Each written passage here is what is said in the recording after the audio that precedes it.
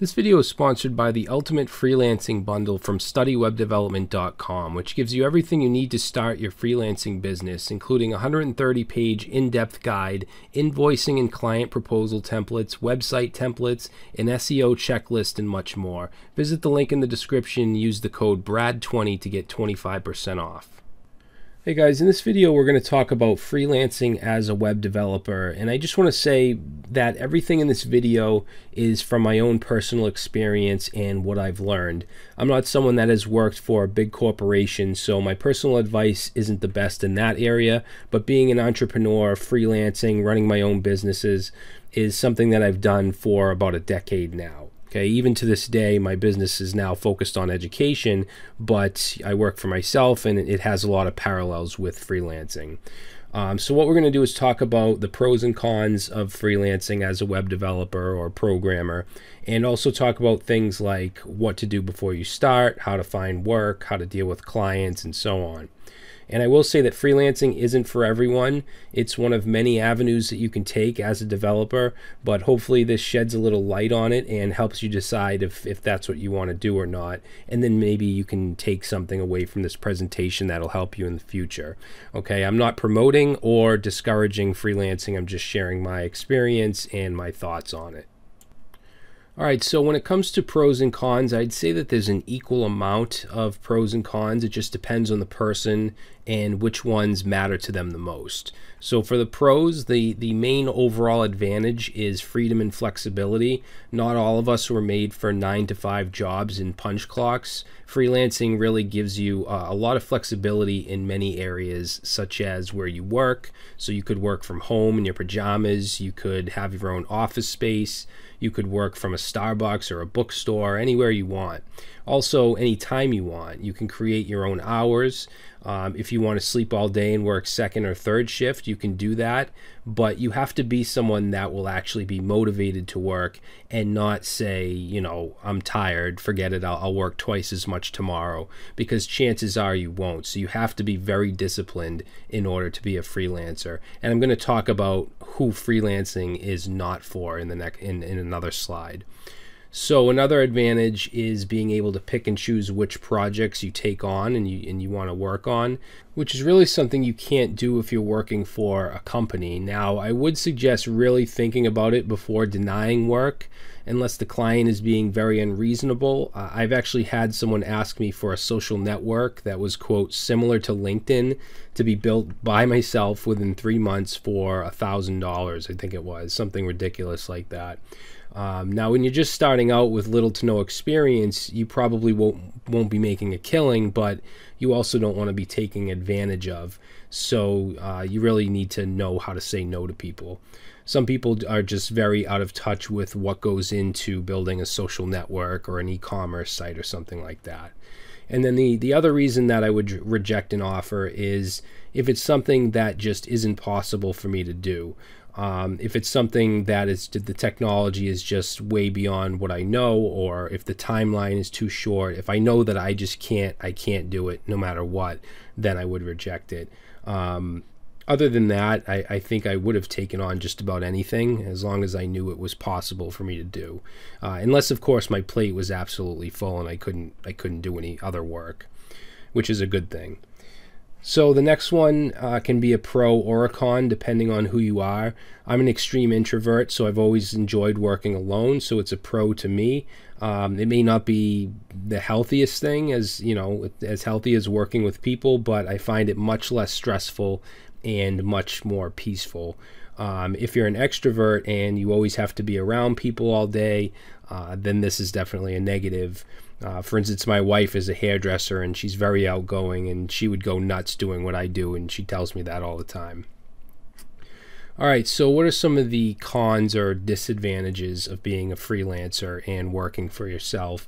I would say unpredictability is a huge one. When I was freelancing, I would have weeks or months where I was rolling in dough because maybe I got 2 big deposits on a couple jobs, but then the next month I made significantly less. So what I would suggest is to really manage your money well and maybe even take everything you make and put it into the bank, and then give yourself a salary so that you create your own steadiness of income, because it's not going to come naturally when you're freelancing. So another disadvantage is you have no benefits being a freelancer. You have to buy and manage your own health insurance, which is actually something I'm going through right now, which just sucks. You also get no retirement, no 401k or anything like that. Okay, lack of community, again, this depends on the person, but even speaking as an introvert, it would be nice to have someone to bounce ideas off of and stuff in the flesh. I mean, I do have a lot of communication through email and stuff like that with people, but having that community of developers and coworkers can be nice. Motivation can also be an issue for some people. It's up to you to create your schedule and stick to it. In the next slide, I'm going to talk a little bit about some qualities that people may have that may prevent them from being a successful freelancer. All right, separation from work and home is another big one. Many people that work from home have a hard time not checking emails, not doing work throughout the day. Often it's very sporadic, and you shouldn't do that. You should really try and set a solid schedule and follow it as much as you can, so that you can have your family time or your time with your friends or whatever it is you like to do, instead of, you know, working all around the clock. All right, so by no means am I making this video to either glamorize freelancing or discourage it, but it is not for everybody. In fact, there are a lot of people that it's not for. And one of the purposes of this video is to help you guys realize if it is for you or not. Now, I'm not saying if you have any of these issues or traits, you shouldn't be a freelancer. In fact, I have some of these. Maybe if, you know, you have every single one, you shouldn't. You definitely shouldn't. But a couple can be overlooked, or even better, they can be fixed.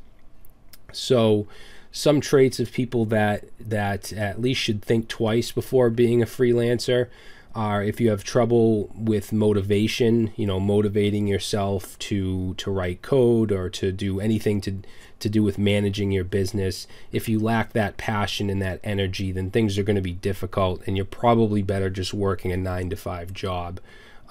If you have trouble managing your time, or if you're easily distracted, you may have issues setting a schedule and sticking to it. Don't pause your work for 2 hours to go play a video game. And it's hard because technically you can do that. You know, you don't have a boss over your shoulder that's watching you, but you won't be successful, okay, if you're doing that all the time, things like that. So the next one, trouble dealing with clients. This is one that I definitely had issues with, and I still have. So this is a good example of something that you can have but still be successful. And I just had to work on my communication skills and just tolerating pushy clients and things like that. I actually have a video on how to deal with difficult clients if you want to check that out. So if you hate being alone, a freelancing web developer or programmer may not be the best path, because most freelancers do work alone. And if you don't like to learn, I would say programming and technology in general may not be the best path, because things are always changing and you're always having to learn more. That's one of the things about development. I wouldn't say one of the bad things, because I enjoy it. Most developers do. I'm guessing if you watch this channel, you probably don't have this problem, because my videos that's the sole purpose, is to learn. So most of you guys probably don't have to worry about this, but if someone doesn't like to learn, they're probably not going to want to be a web developer or a programmer in general. All right, so I hope that didn't put freelancing in too much of a negative light. I just want to be 100% honest, and I don't want to steer people down the wrong path. Freelancing was actually really great for me. It led me to have a great, successful life being an entrepreneur. So it was a great thing for me, but it's just a fact that it's not for every single person, every developer. All right, so let's say freelancing is for you. Where do you start? So first of all, you want to learn as much as you can so that you can provide the services that people need and you can actually get the jobs done. You need to decide the scope of what you're going to offer as far as services and technology. Are you going to do front-end UI, web design, WordPress, Drupal, full stack JavaScript, Node.js, Python? What is it that you want to specialize in? And I'm not saying that you should never take a project that isn't in your specialty, but you should have some kind of foundation of what you do. If you're the WordPress guy, people are going to come to you for WordPress, and you're going to be very popular for that specific thing. If you're the UI guy, people will come to you for front-end stuff, and you'll probably specialize in things like React or Angular, things that allow you to build really cool dynamic interfaces. If you specialize in large web applications, you'll need to know, a back-end language and database, something like MySQL or MongoDB. You probably already have some kind of skill set, and you want to build on that. If you're looking for something to specialize in, then go on sites like Upwork and look at the projects that are being offered and what are they asking for. Now, once you have some skills and you're able to build things and create projects, you want to build up your business plan. What do you expect to accomplish, and be realistic. Also come up with your pricing, create your contracts and invoices. In fact, the sponsor for this video, the Freelancing bundle, includes sample invoices and everything you need to get set up to be a freelancer. So if you're interested, I would definitely suggest checking that out. I'd also suggest meeting with an accountant to discuss taxes and stuff like that. Once I got an accountant, things were so much easier because I didn't really have a clue what I was doing in that aspect, and it was just a real pain in the ass to do on my own. So he helped me out with a lot. You also want to build your website and your brand. You need a place where people can see your services and what you offer. And I realize when you're just starting out, it's hard to create a portfolio, but it doesn't matter, or it doesn't really matter if the items in your portfolio are actually from paying clients. They could be your own projects, or they could be something you did for a family member or a friend, or maybe a website you even built for free for like a local business, a local pizza shop, something like that. Anything that shows that you can actually put something together. Okay, these are the things that I would suggest doing before you actually start looking for work. So once you're ready, where do you find work? These are all the things that helped me out. So of course you have your websites that were created to connect freelancers with clients, and I'm going to give you a list of those resources for those sites in the next slide. Now, a lot of people do criticize these sites because there's a lot of freelancers, usually from more poorer countries, that will apply for a job for just a ridiculous amount, and that's what you're competing with. And this used to piss me off, and it still does, because I feel like they're lowering the value of web development in general, of programming on a global scale. And I realize they're struggling and they just want whatever they can get, but ultimately they're hurting themselves if they plan on staying in this field. So just be aware that you will be dealing with that. All right, but not everyone wants the cheapest third world programmer. And I don't mean to offend anybody when I say that. I'm not talking about any specific country or anything. I'm just being very honest, and I say how I feel. But anyway, many people realize that if they hire a guy to build a large website for $100, 10 times out of 10, they're not going to get a good product, and they're gonna have to start from square one anyways. Now, if you get some feedback on your profile on these sites, you're going to be looked at, or some good feedback, I should say, you're going to be looked at as someone that can do the job. And I'm not pulling this out of my ass. I actually had this exact experience. When they see that other people are leaving these really good reviews and you gave them what they want, they're going to want to have you do their work, even if you're charging more than the other guys. All right, so just remember that at first it's going to be tough because you're not going to have any reputation.